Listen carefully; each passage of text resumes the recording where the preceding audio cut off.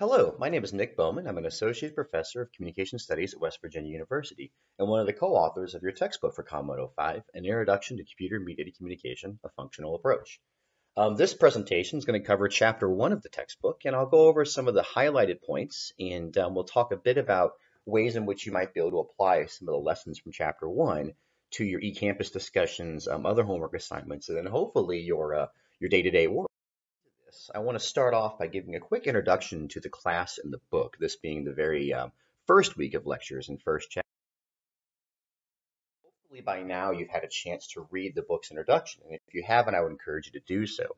But one of the things you're going to read about is a man named Dr. Mark Lepre, a psychologist at Stanford University, who is rather involved in the study of technology acceptance and how people use and take up these different tools.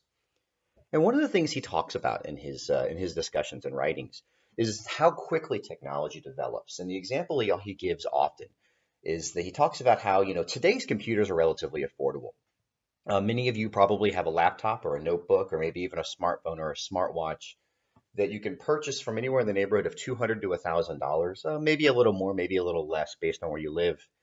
And that computer that you hold in your hand, on your watch, in your eyes if you have Google Glass, has more processing power than the earliest space shuttles and the earliest machines that were used to launch nuclear missiles and other types of what we would consider very important technologies or very massive technologies. And one of the ways that he describes the growth of computing technology is by discussing cars. And he says that if automobiles had developed the same rate that computers developed, today, we'd all be driving a Rolls-Royce or a Lexus or a Lamborghini, rather, or a Ferrari. Imagine your favorite sort of expensive car. And that car would probably cost in the neighborhood of $2 to $3. It would get 3 million miles a gallon and would probably have enough power to tow an aircraft carrier. And of course, the point Lepper's making is the way technology is just a fascinating study in innovation. And we study this because as we have advanced computing and advanced computers, in some ways it changes how we might see the world. And if you look at the graph in front of you, what you'll notice is that technology's growth is relatively linear through most of the 20th century, right until about the time we start using the internet and start using digital file storage and other techniques that allowed us to take all of this information about our social worlds, put it in our pockets, access it from anywhere, and be mobile. And we see that those elements caused a major rapid uptake in the speed of technology innovation. And I might invite you to read this photo on your own. You can click on the image and it'll take you to a link. You can click around, sort of read the history of all of this technology. This is a graph sponsored by the company Intel, which probably made the chips in your computer here. But the point we're trying to make is that we see this rapid advancement in how we use technology. And of course, when we have rapid advancements like this, it causes us to ask the question, how might these technologies influence the way we see the world and the way that we might interact with the world? So there's a man named Moore, and he was actually one of the founders of Intel. And one of the things he talked about is Moore's Law. And he was explaining that back in the 60s, he was noticing already this sort of rapid advancement in the power of computing technology. And as computers had more power and more memory, they could do more things. And he was also noticing that they could do more things in smaller spaces. And he had argued that the amount of power, so to speak, that a computer has was doubling every year. And so it was following this exponential growth. And two great examples are on the left here, you see one of the very first computers used by the U.S. military called a ENIAC, and it was a computer the size roughly of a room, and it ran off a series of over 19,000 vacuum tubes that, set in different configurations, could do relatively basic calculations, such as tracking the trajectory of a missile, or possibly, helping a physicist solve an equation, relatively advanced mathematics. But it was essentially limited to being a computer, something that computes the answers to problems. And you contrast that with, on the right side here, and we see a pair of Google Glass. And these glass fit on your head. They display all this information through your eye. You can take photos, take videos. You can access your email, talk to friends, go online, surf the internet. By blinking your eye, you can check different web pages. You can talk to the glass. They can talk back to you. Um, the little nub that sits behind your ear holds 12 gigabytes of storage, which is, I don't even know exactly how to compare that to the amount of storage in the ENIAC computer. In fact, that might be a challenge for one of you in the eCampus profile to kind of calculate that. But the point I'm making, and the point that I think Moore's law was sort of meant to establish, is that computers are growing rapidly, and they continue to go rapidly, and we tend to think of it as kind of this magical, innovation, but it's actually relatively predictable, where we're on a path to increasingly take our world and its information and make it digital. And so one of the things we ask is communication scholars is how might that process alter the way in which we see each other and the way we see the world? Because something kind of interesting about technology is that while technology changes rapidly, according to Moore and Lepper and the examples, people really don't. And what's remarkably interesting about technological advancement is oftentimes whenever there's a technology, there's a fear associated with it. Telephones are going to ruin our privacy. Social media causes us not to talk to each other anymore. And there's all of these panics around how technology is going to change us for the worst. And yet time and time again, what we see is that when we get these technologies, these communication technologies, right? These are technologies that allow us to access information and share it with each other. They don't take us away from our past. They don't tend to corrupt us. But in fact, many scholars argue, such as Christakis and Fowler in their book Connected, that they actually draw us closer to the past because they draw us closer to each other. The idea of social media sort of means just that. These are technologies that are social in nature. And while we won't read their book for class, you might check out the book Connected to kind of read some of their arguments about the role of technology in society. And I don't see it as my role in this course to sort of convince you that it's one way or the other. But rather, what I like to do is open you up to thinking about the functions of technology in society, rather than the assumptions that the effects are good and the effects are bad. And we'll talk about a lot of this throughout the semester about what is the functional impact of technology on how we talk. At the end of the day, technologies help us satisfy goals. And in fact, this book and this course is based around sort of 4 broad goals of information technology or communication technology. The first is that we get information. One of the ways that we use technology is to get information about the world. Learn about the news, learn about each other. The New York Times might be where you go to read about the world. You might go to Facebook to read about your friends. We form relationships, right? We use technologies to talk to each other, whether it's calling your mother or texting your girlfriend or getting on Tinder and finding people that way or going through Yik Yak and laughing at jokes. We oftentimes use technologies to form associations with other people or other organizations. And we've been doing this since we started writing letters to each other across the Atlantic Ocean or the Pacific Ocean or wherever you're from in the world. In terms of persuasion, we use technologies to find out about things so we can change our mind. We use technologies to debate and discuss. We use technologies to advertise to each other, right? The whole idea here is that we do use media to try to persuade each other to come around to our point of view. And anybody who's been on Facebook lately and following, world events sees how people will take to Facebook and sort of debate and discuss hot issues of the day. And then finally, entertainment. We've commonly used technology to have a good time, whether it's listening to the radio or watching TV or playing a video game. We like to have free time to ourselves whenever possible. And it's not something that we should sort of ignore as being frivolous or unimportant, because in fact, what people do in their free time often says a great deal about who they are as people. So with that, let's start chapter 1, where we're going to talk about this notion of mediated communication. Now, I should forward this by suggesting that the chapter 1 is very basic. It's really meant to be an overview, a definitional chapter to kind of get you used to some of the terminology we're going to use in class. So the purpose of this chapter is primarily to orient you to some of the definitions and the terms that we're going to use throughout the semester. So some of the questions I want you to think about as we go through chapter 1 are: what is communication? How do we define it? How do we separate mass communication from interpersonal communication? And how do we talk about mediated communication? What do those words mean? We want to know what CMC stands for, which we'll talk about in a little bit, but it's computer mediated communication.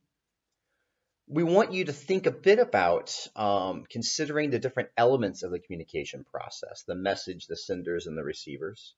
And then finally, we want you to think about this notion of narrowcasting. This is something you're going to read about in your book, and we'll talk about briefly during our presentations here in Chapter 1.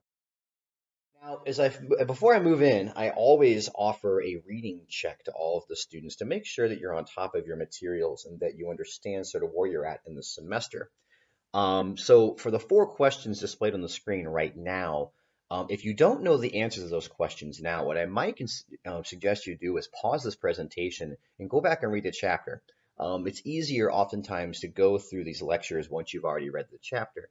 And these reading checks will kind of give you an idea that did you read the right things? Are you recalling enough information from the chapter to be successful in the course? So I'm going to pause for a moment, and then once you can answer these 4 questions on your own, I would invite you to move the presentation on to the next slide. Okay, so what is communication? And this might seem like an incredibly silly kind of surface level question to ask, but it does have an important definition. And according to Jim McCroskey and Virginia Richmond, 2 former West Virginia University faculty members, communication is defined as a process by which we stimulate meaning in the minds of others using verbal and nonverbal messages.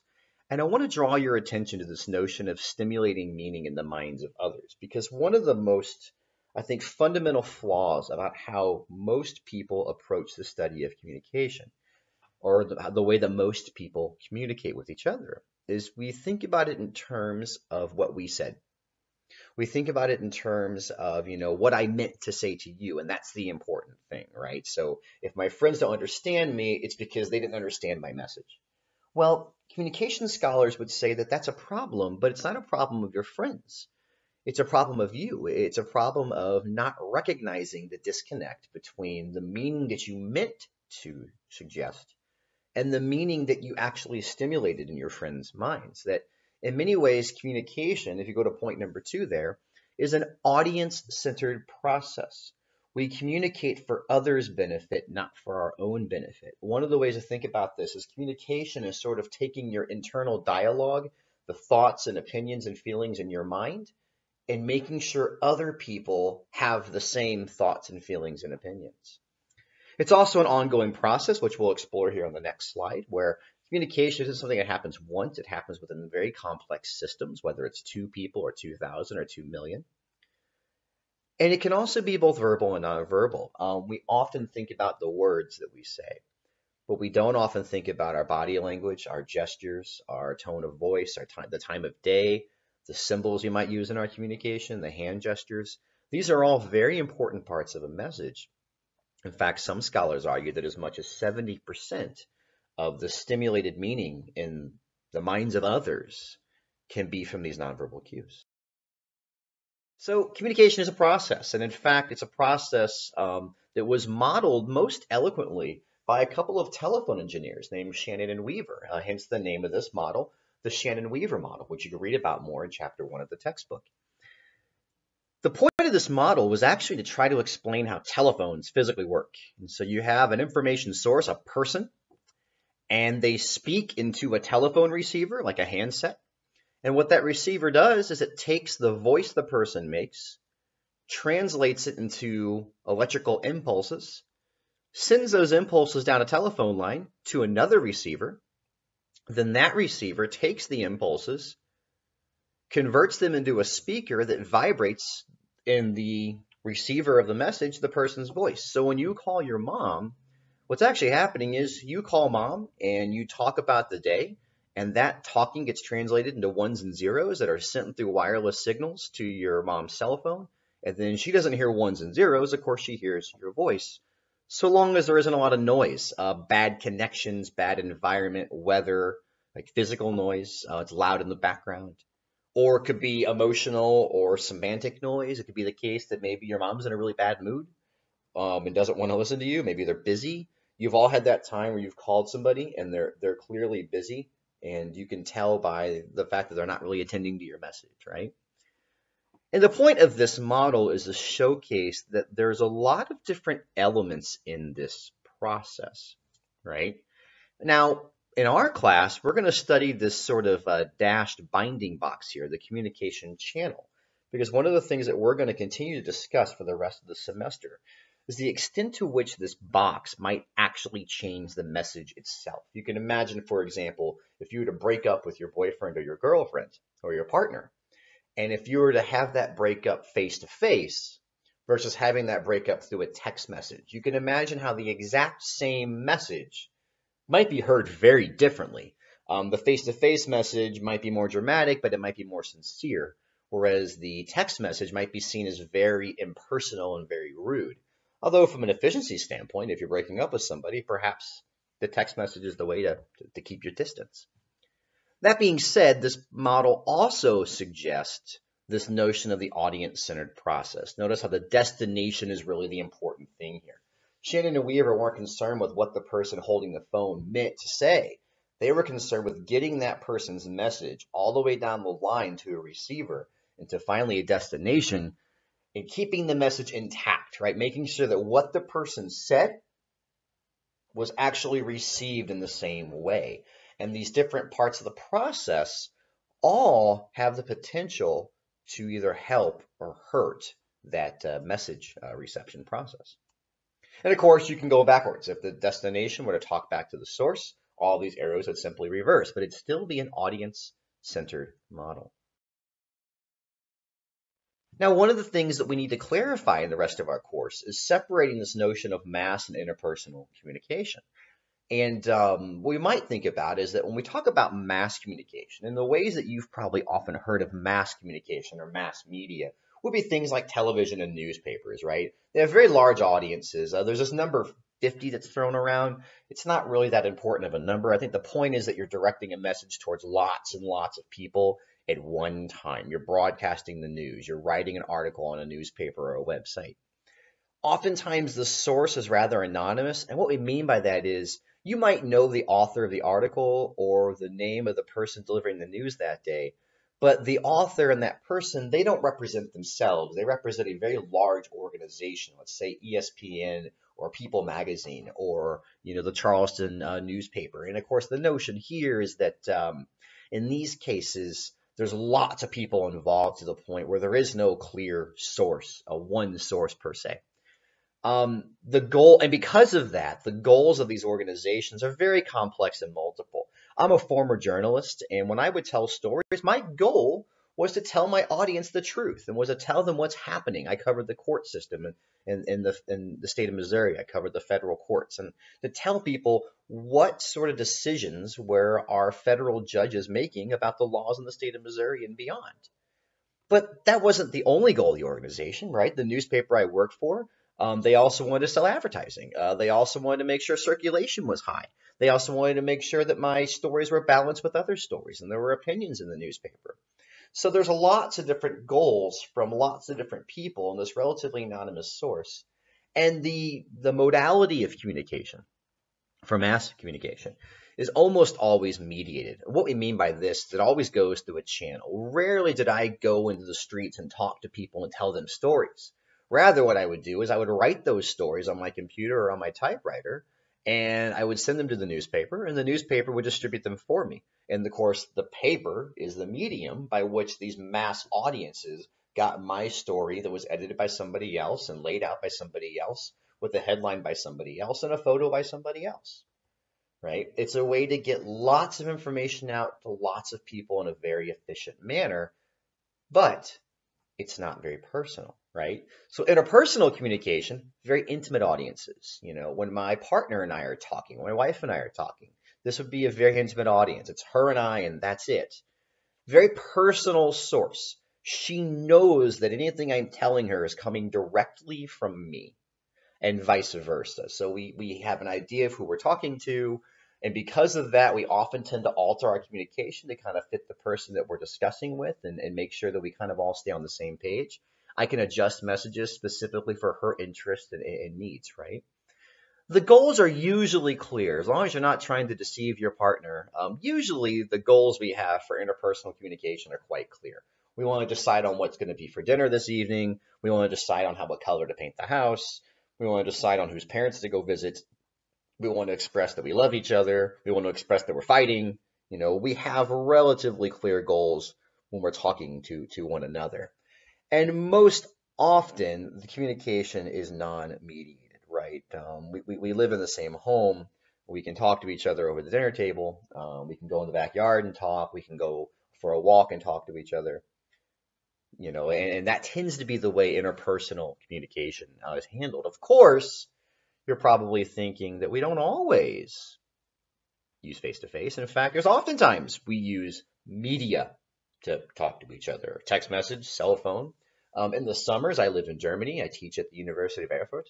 And oftentimes the only way her and I can talk is through what you might be considered mass media, Facebook, for example. And we'll talk about that here in a minute. If you're having that suspicion, you're on the right track, because the lesson that we're going to hit for today is that the distinction between mass and interpersonal is a tricky one that may not be very useful.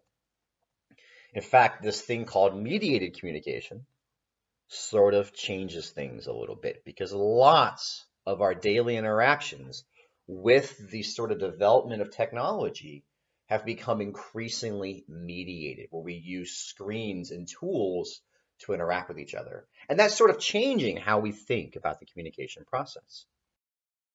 We might distinguish between mass and media in terms of thinking about comparing, let's say, television or newspapers to the internet and gaming, right? Let's go ahead and use those technologies. And of course, the big difference might be that television and newspapers aren't very interactive. You get the message, you read the message, you put down the message. You get the message, you turn on the TV, you turn off the TV. That's really it. But of course, with the internet and with a video game, you can touch the message, right? When the person sends you something online, I can click on it. I can read it differently. I can copy and paste it. I can look up more information. I can look up different sources. I can alter the message. And we're going to talk about how important that is to the study of communication. So for mass channels, there aren't very many, right? There's only so many television channels. There's only so many radio stations. There's only so many newspapers. And while you might feel, well, your TV has a lot of channels, personally at my house in Morgantown, I have about 900 channels on my television.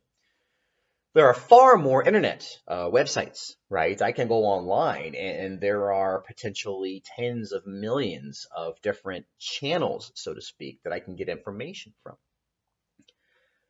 With television audiences, typically we're thinking about one broad audience. When the Pittsburgh Pirates play a game and it's broadcast on Root Sports, really the only audience they're thinking about is Pirates fans.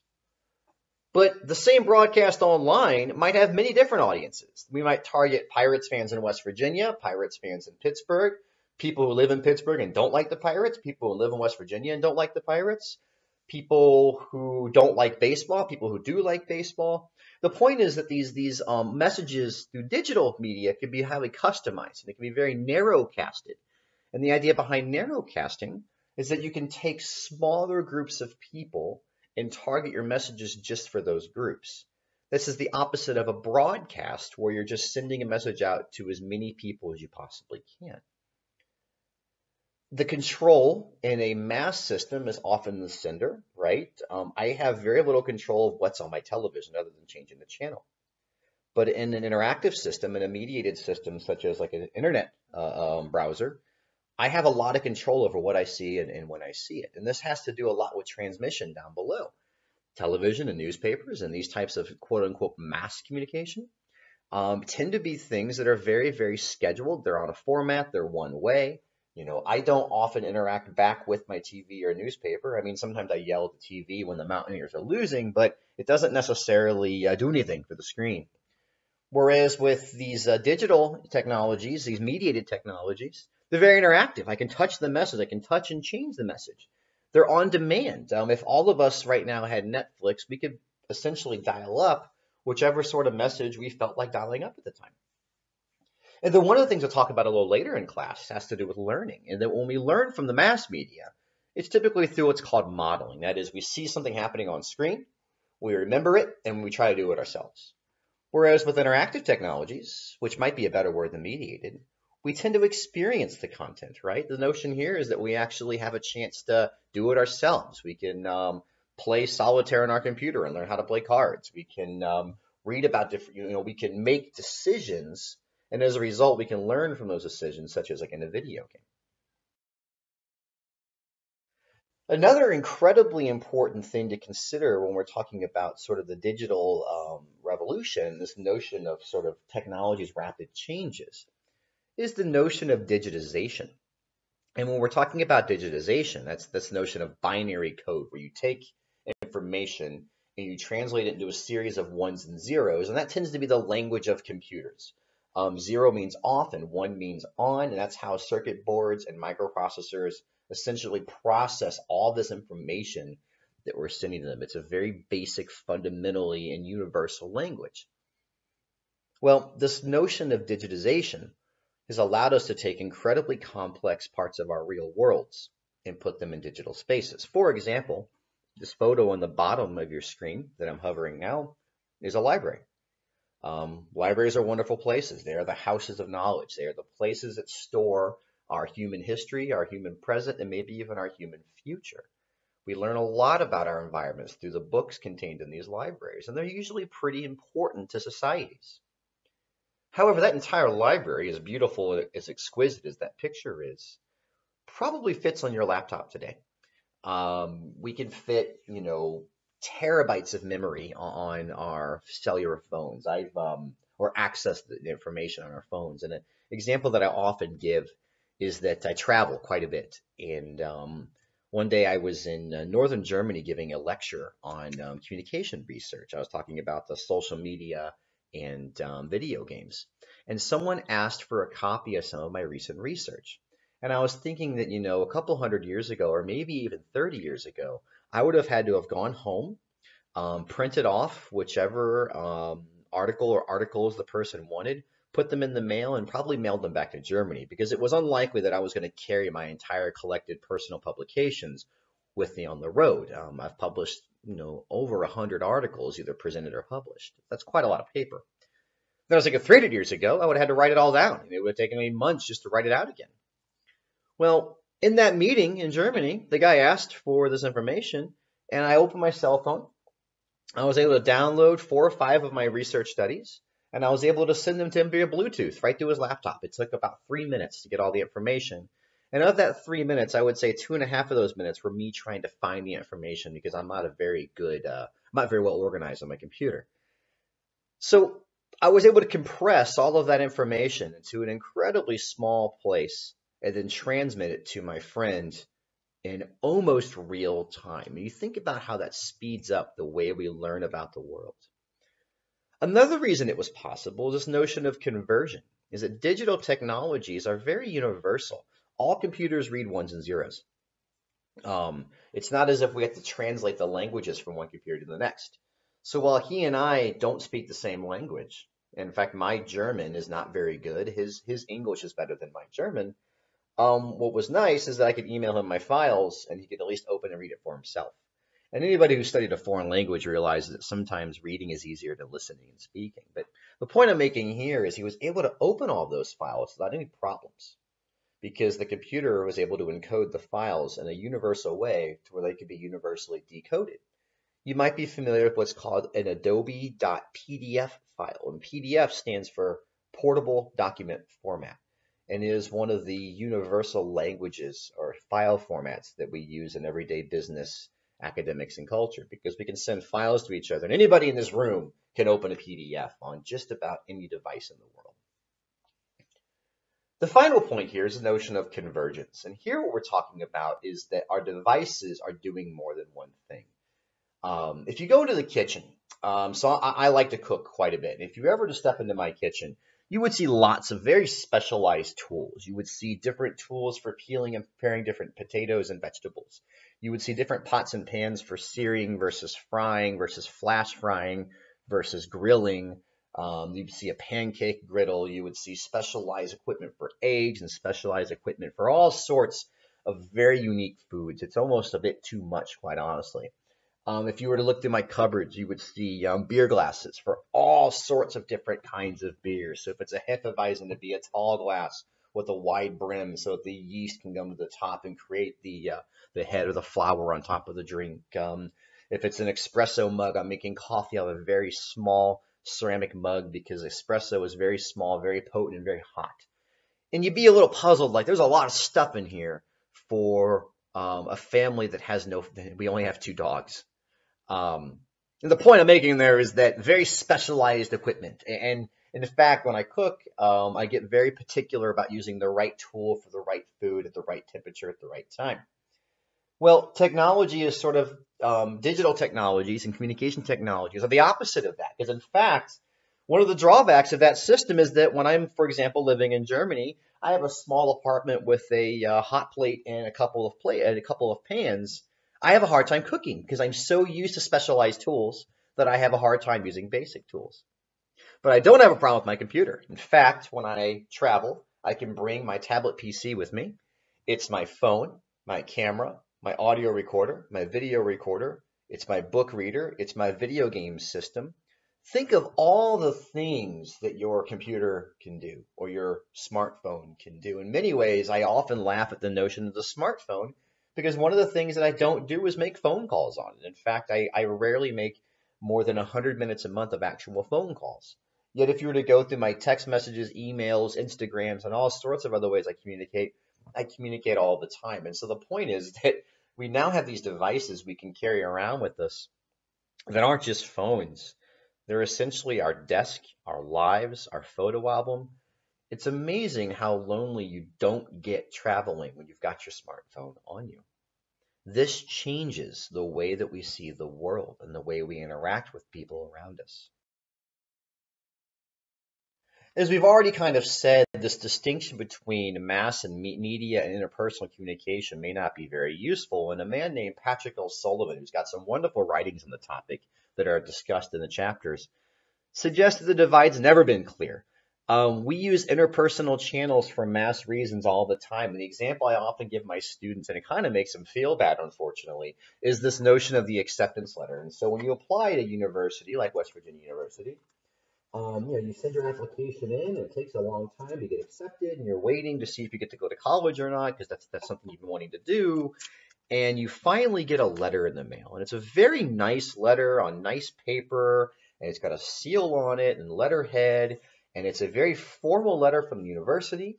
It's addressed to you personally. It's a very private message, and it welcomes you to the school.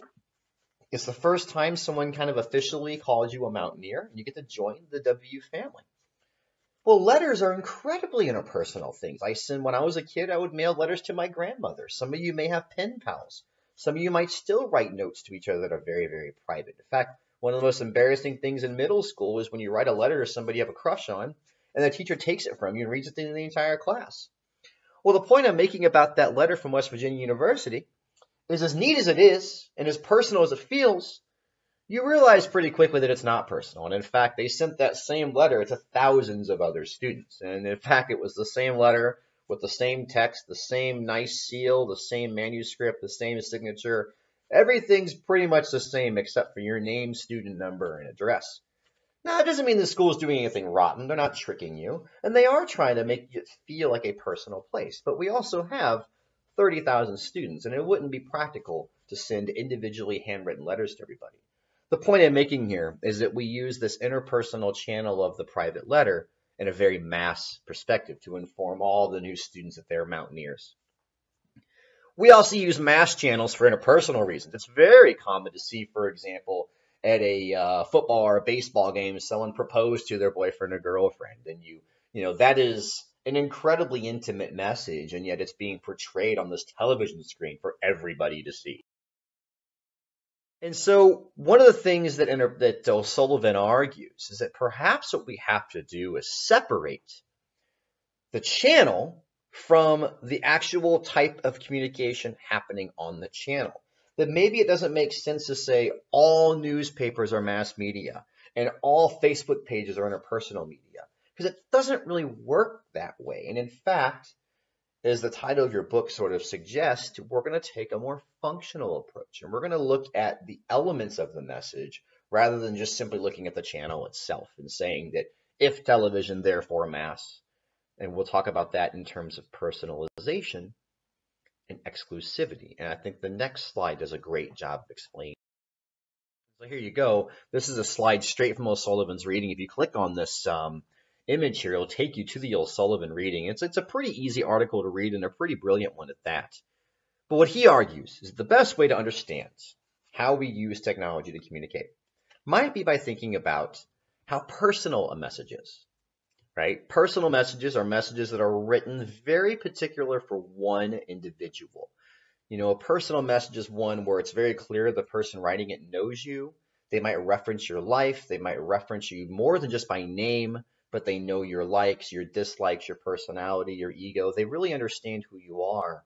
And they choose to write a message that showcases how well they understand you personally. An impersonal message would be a newspaper article, right? It's not that it's newspaper that makes it impersonal. It's the fact that the person writing it is writing it for a large, large audience, right? We're writing a story about, you know, the tragic shootings in Charleston, South Carolina. That story wasn't written like if it's in CNN, for example. It wasn't written for any particular person. It was written for anybody who's human who might want to know about what was happening in that state in June of 2015. Another dimension O'Sullivan talks about is access exclusivity. Who has access to the information? So sometimes we send people messages that are very, very private. They're sealed envelopes, they're private Facebook messages, they're emails. They're meant for one person. And that tends to suggest a certain meaning behind the message. Private messages are often seen as more intimate, and sometimes they're more personal, but of course, in the case of the acceptance letter, not always more personal. We also might think about public access. This is, you know, putting things out there for everybody to see. Facebook status update, a tweet, for example, might be very, very public. But of course, there's times where perhaps your mom or dad posted something on your Facebook page that you thought was actually very, very private information, and they shared it on your public wall. And then right away, we see a conflict. You know, where does Facebook fit into O'Sullivan's categories? And in fact, I'm not going to answer that question right now. I'm going to ask you guys to go to eCampus, and I want everybody to try to tell me, where does Facebook fit in O'Sullivan's different quadrants here?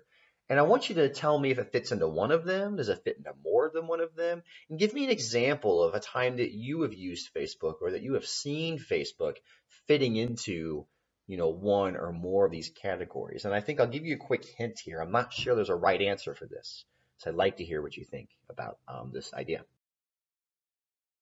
So when we say CMC, and again, the point of the first chapter is very much just to get you thinking about technology and communication. We're talking about computers, the use of technologies. We're talking about mediated, because they carry messages. And we're talking about communication. These messages stimulate meaning in the minds of others. Very simply, our role for this class and our goal for this class and moving forward, especially if you end up majoring in communication studies, for example, is that what role does the machine, the computer, the tablet, the smartphone, Facebook, Twitter, what role do those technologies actually play in the communication process? And so in many ways, you put more focus on the first C than the second C. So in conclusion, for chapter 1, I want you to know that communication is an audience-centered process. It's about what do you do to stimulate meaning in the minds of the people around you. We want to talk about how distinguishing between mass and interpersonal communication may not be very useful anymore, considering that we don't necessarily use mass channels for mass reasons and interpersonal channels for interpersonal reasons. And furthermore, newer technologies such as Facebook and social media really blur the lines between mass and interpersonal. And we're going to have to understand how to overcome that and better understand the differences between the channels rather than their functions, or the functions rather than their channels. CMC is a study of how computers impact the human communication process. And we'll talk about this throughout the rest of this semester. And as we wrap up chapter 1, I want you to, of course, go into eCampus. There's going to be a series of questions posted every other day that I'd like you to answer. I'd also like you to hear from you about other questions you might have in the chapter. I'd love to hear your thoughts on the O'Sullivan reading. I'd love to hear your thoughts on narrowcasting and these things. But I also have kind of a challenge for you, and this is not a required part of our course. But if you are somebody who's comfortable on social media, we like you to hop online, either on Twitter using the Media as Tool hashtag, or go to the official Facebook group of our COM105 textbook here. And I want you to answer one or two questions. I want you to tell us about a time that you've used a computer or a smartphone to communicate non-verbally with somebody else. That is it possible to give non-verbal messages through a medium that seems to only allow you to use voice and text? I also want you to think about how exclusive do you think the messages that are posted to your Facebook wall are? And I wonder that when you write posts, do you personalize them for other readers? And here what we're kind of doing is giving personal examples of O'Sullivan's O'Sullivan's grid there. Thanks for your time. I hope Chapter 1 is enjoyable for you. Again, please go into eCampus and debate and discuss some of the issues. Follow our discussions there throughout the week and hit us with questions. And we'll see you in Chapter 2. Take care.